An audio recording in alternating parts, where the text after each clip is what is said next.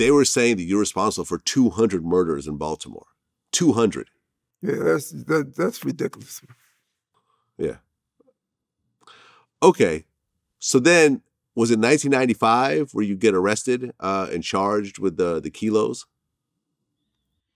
95. No, 95, I was arrested and charged with actually 4 murders and 2 murder conspiracy, 10 murder, and a whole gang of firearms.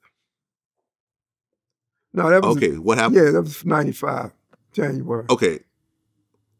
So was that the case you were convicted for, or no? No, I was acquitted on all. Okay. So, but there was a situation where you were charged with trafficking 30 kilos of heroin. Yeah, that was in 90. When I was arrested, April 17th, 90. Okay, so which case was it when you were ultimately convicted? What year was that? That was the case. That was a federal one. Okay, got it. Mm-hmm. Okay, so in that case, you were charged with trafficking 30 kilos of heroin with a street value of $10 million.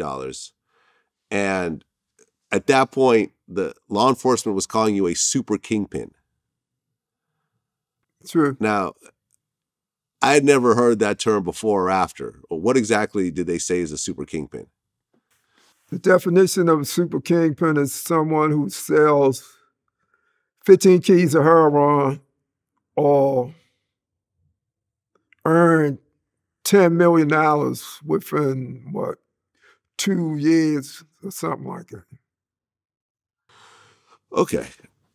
So you get charged with that, and I guess they gave you a 35-year plea deal? Yeah, they offered me one, yeah.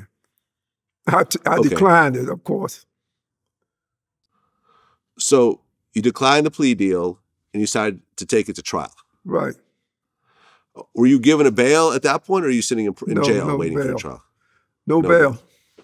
Part of that strategy was to keep me in jail so they can persuade people to testify against me.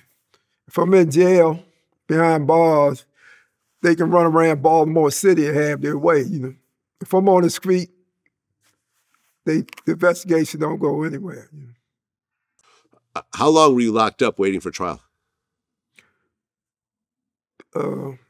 About 13, 14 months. Okay, over a year.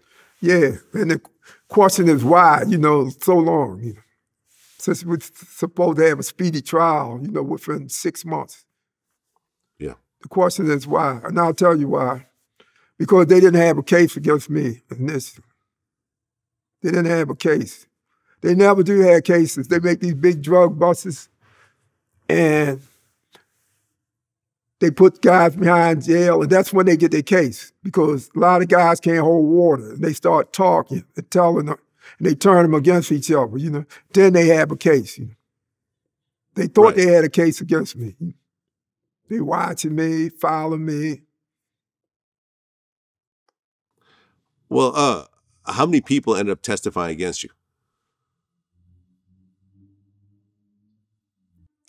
Civilians, non-police witnesses, I would say maybe 10. And out of them 10, they were mostly foreigners. They were not local Baltimoreans, people that I knew. These were people that was, in other cases, trying to go home, trying to earn a get out of jail free card from the federal government.